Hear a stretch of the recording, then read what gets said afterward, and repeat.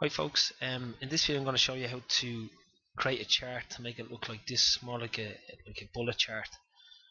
So I'm going to create a chart. I'm going to already select the bar chart. I'm going to click next. I'm not going to have a dimension. I'll choose next. I'm going to add two expressions, one for sum of sales, and then I'm going to add another one for sum of purchases. Just going to click finish for now. So you can see when we first create the chart, it's got a lot of stuff going on. We've got a caption, we've got the legend, and it's not coloured the way we want it. It's the x-axis and the y-axis. So we go into properties. I want to start clearing out some of this stuff. So we untick the show title and chart. So we click apply. With the presentation, untick show legend. Click apply. Into colours. Default colour, so for first colour we're going to choose this colour, green. Click OK.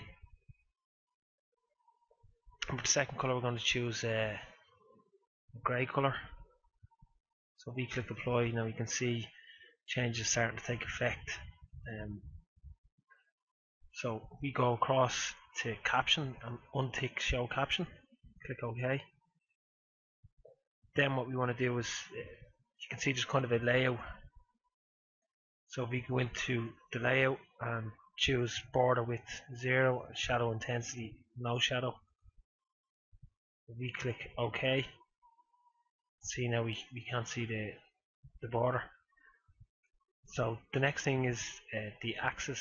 So we want the axis color to be transparent because we have a white background for both.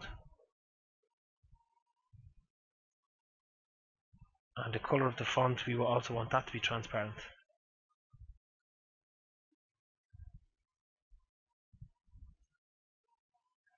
So if we click, you can see now we've basically got nothing left in the chart. So the next thing to do is go into style and to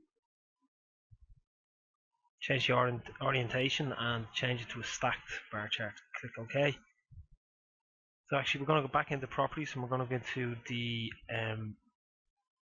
layout tab. Just going to add a border width just so we can see what we're doing. So I'm just going to resize it. I'm just going to make it a little bit bigger.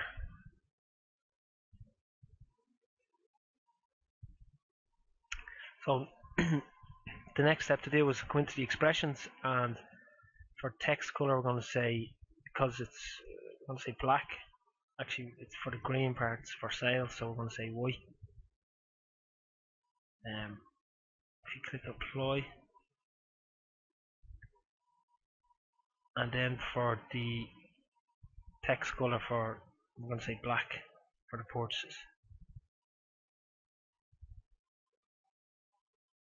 Again, we can't see any values at the moment. What we need to do is go into presentation, plot values inside segments, and then we need to go back into properties, expression, and choose values on data points. So then the final thing we need to do is just to format the expressions. So just say num, comma, 2 single quotes, and within the single quotes say hash, comma, hash, hash, 0, actually put a euro sign, and then close parentheses. Just going to copy that piece there. So if we click apply, you can see that's formatted. We're going to go into the sum of purchases, paste, just add the num function, and then click OK. So now you can see if we just drag that across, maybe bring it up a little bit, and then final thing, just to go into the layout tab and get rid of the border width. And basically we have a similar, we've taken a bar chart to make it look like a bullet chart. So that's pretty much it. I hope that helps, and I'll see you next video. Cheers.